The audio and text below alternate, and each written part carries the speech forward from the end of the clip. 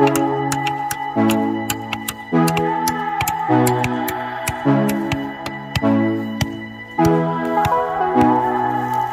watch the height. Yeah, watch the height.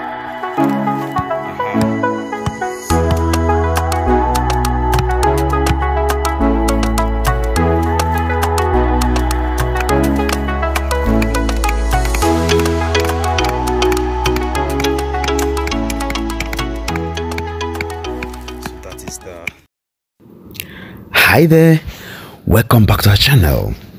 In today's video we are going to show you the setting out and the construction process of this spacious 5-bedroom duplex, showing you how we set out the internal and external spaces, the construction activities that go on one after another, the materials that were used, both the quantity and cost, as well as the cost of the labor. We'll also tell you what it could cost you to replicate this kind of project in today's Nigeria, that is in August 2024 Nigeria. Stay tuned as we take you through the process.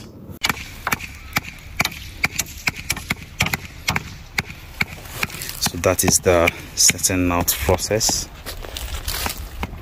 We've actually squared out the house first. That's the white line you're seeing around here.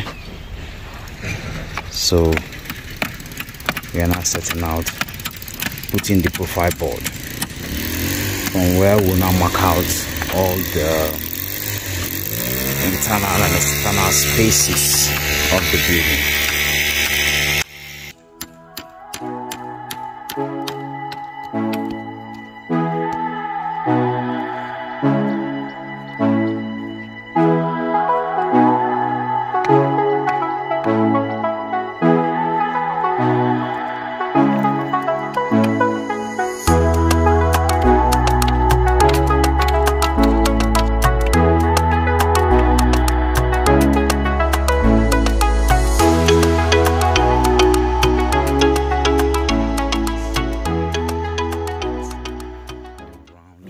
As at now, in this construction process, the pegging and setting out had been completed. This is a process that involves taking a clue for the reference wall and then bringing the four corners of the building, as well as the profile board upon which the internal and external spaces are marked out. Here, all the process has been taken care of and all the internal and external spaces marked out. This actually is the end of the setting out, while we now use sand to mark out these spaces on the floor just before the construction begins.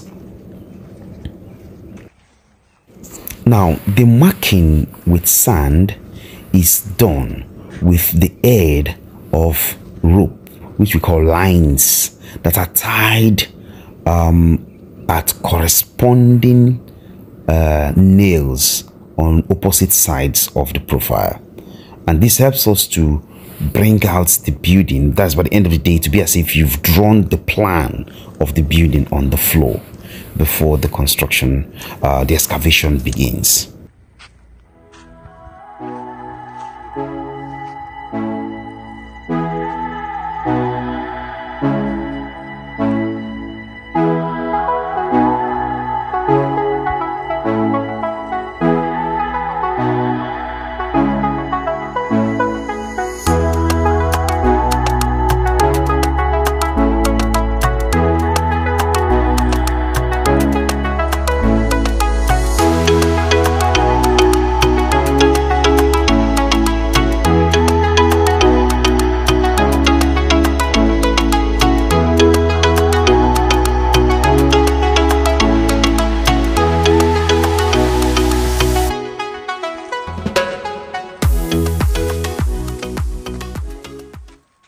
Now, care should be taken to ensure that the drawing is strictly followed in the pouring of the sand and marking of the spaces, to ensure that a foundation is not excavated past where it would ordinarily end as far as the drawing is concerned.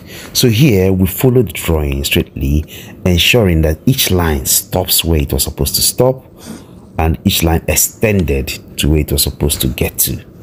And by the end of the day, to just be as if you've drawn the entire plan on the floor. Here we're brainstorming with one of the engineers working with me on a particular wall of interest to ensure that we get the best out of the setting out process. Okay, the setting out process is completed now. So here is the entrance. From the entrance pouch here. Okay, let me show you through the building. So we have the ante room here, and this is the main lounge here. Yeah, we did this thing like this because we have some two big columns here, and the same thing this other side. Now once you enter, you meet the ante room here and the main lounge here. This is a room, visitor's room, and from there we have the curved staircase that will be here, right? And behind the curved staircase is the kitchen space area and the kitchen veranda out there. And of course we have a store for the kitchen here. Then we have another room here which also led to, okay, we have a laundry and a gym here, and we have another pouch leading to the outside there. So the setting out process is completed. Now what starts is the excavation. I'll keep updating you guys. After completely marking out the spaces with sand on the floor, then it is now clear where is to be excavated and from one point to another point, and then the excavation of these spaces began.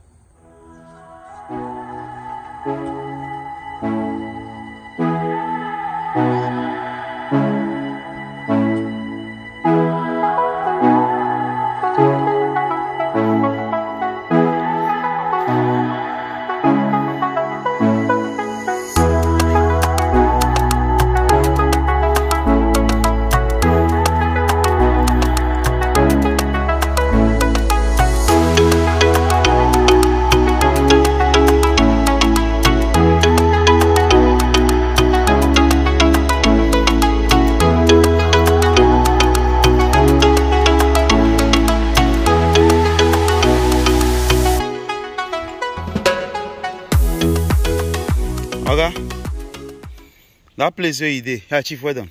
That place you go still touch hand this other side. Yes. Okay. Okay. All right, well done.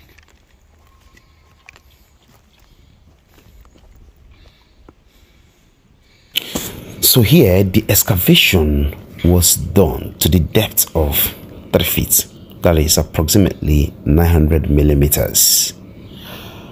With the places that have housed the columns at least 1 foot deeper than the normal excavation. This is to ensure that the column base, the column itself, has enough strength to withstand all the load that is going to come there. And of course that place is going to be filled with concrete and reinforcement.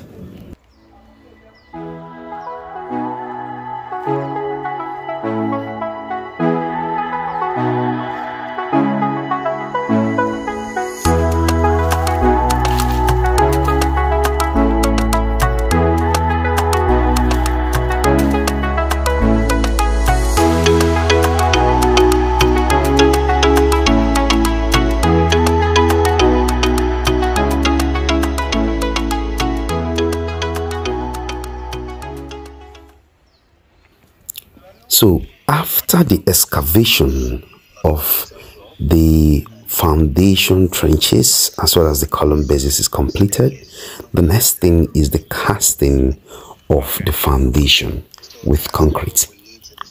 Here we first ensure that the column bases are cast to give the column, the basket, and the starter bars a solid base to mount before the major construction begins. So as you can see here, that's actually the activity going on, blinding the column base, right?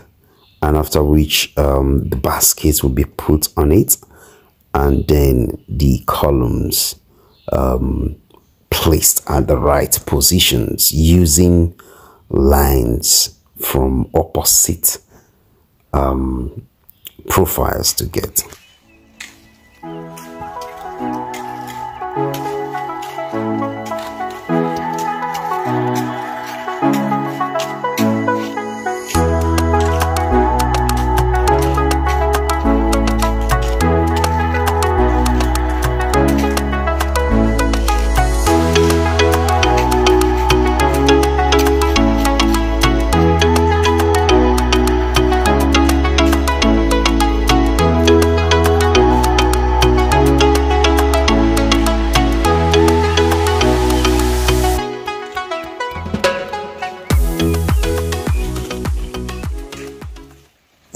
As at here, the blinding of the column bases had been completed, but because we have so much concrete that were already mixed on the floor, we had to start with the casting of the foundation.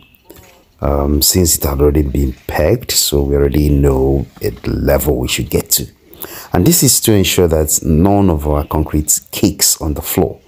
And after this, then we will mount the columns and then cast the column base to the height of the foundation. So in setting out, there are two particular nails that are being nailed on the profile. So the first is for the foundation and the next is for the walls. So in getting these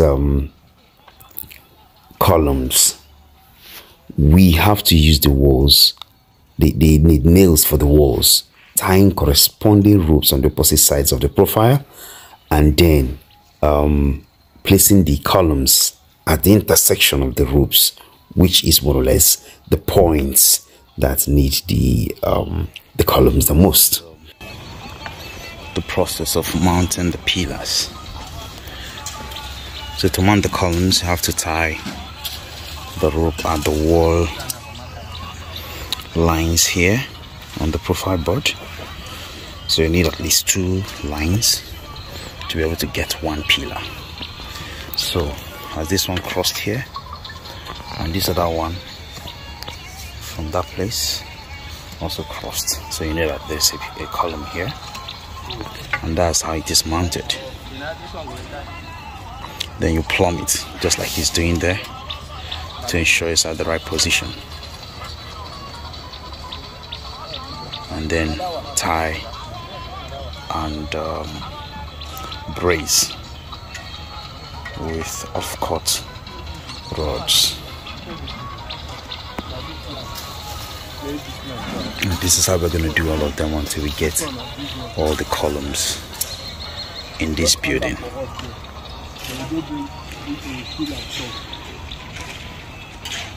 So you can imagine the kind of work that go in here. No small work at all, but we're gonna do it to get it right the first time. So after casting the foundation trenches, the next is to set out the blocks. The block work is now done, taking a clue from the walls, the lines of the walls that we already have tied on the profile, and then plumbing from the line down to get the blocks. And once the first and second block is gotten, then you now tie a rope on that straight line to get all the ones in between the two. So that is the process that is being done here. To ensure that everything aligns, everything follows the already mapped out profile.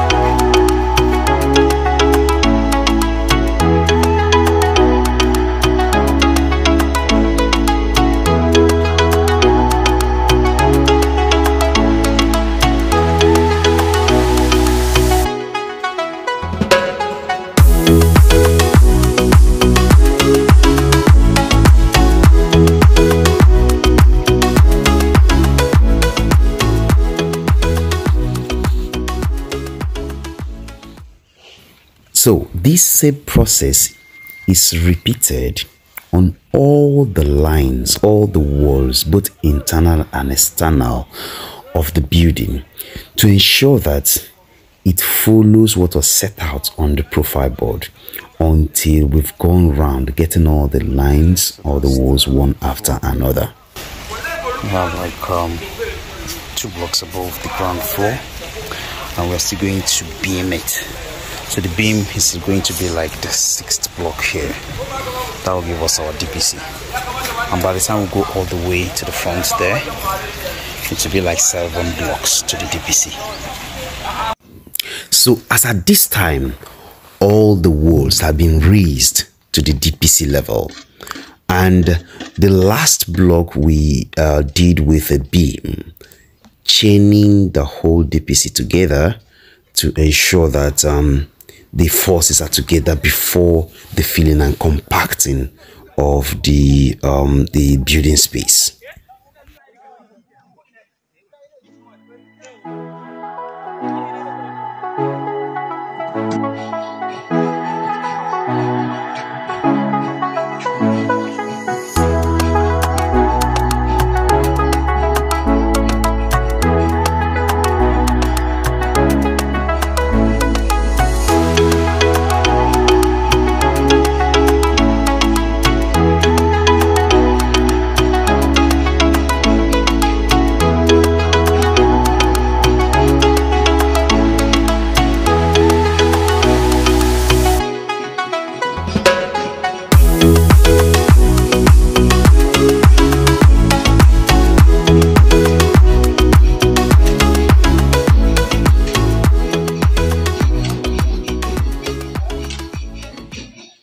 At this point, what was left for the building to achieve the first milestone was completing the filling of the foundation space with laterite, then watering the whole place and compacting the sand with compacting machine, after which then the oversight concrete of the DPC is cast.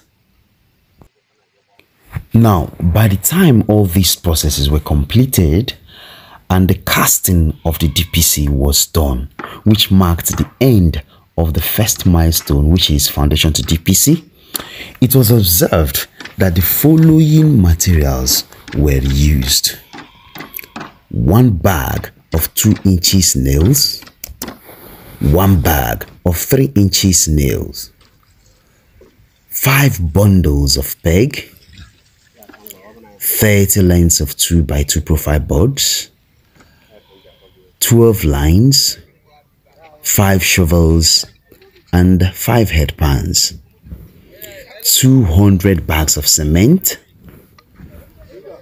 8 strips of 7 tons of sand, 2 trips of 30 tons of chippings, 4 to 5 lengths of 16mm rods, 75 lengths of 12mm rods, 30 lengths of 8mm rods, and 1 roll of binding wire. Additionally, 3,000 blocks, that's the 9 inches blocks, were used. Then the 20 sand, the filling sand was 20 trips. Then of course we used local stone to cast the DPC, so 5 trips of that, which is more like the 7 tons tipper, were used. Then the nylon that we used as damp-proof membrane were 5 rolls.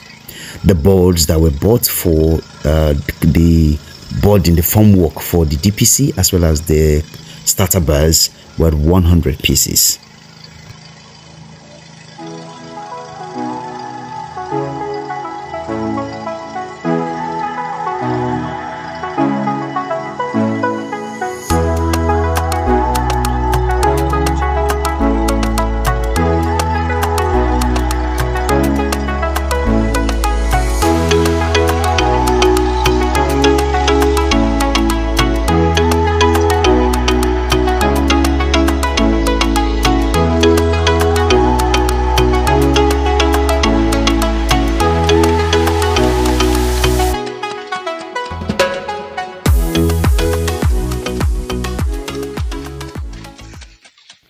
Now, to get these materials for a similar project in today's Nigeria, that's considering the current market situation in Nigeria today, will cost 8,340,500 naira. That's for the material.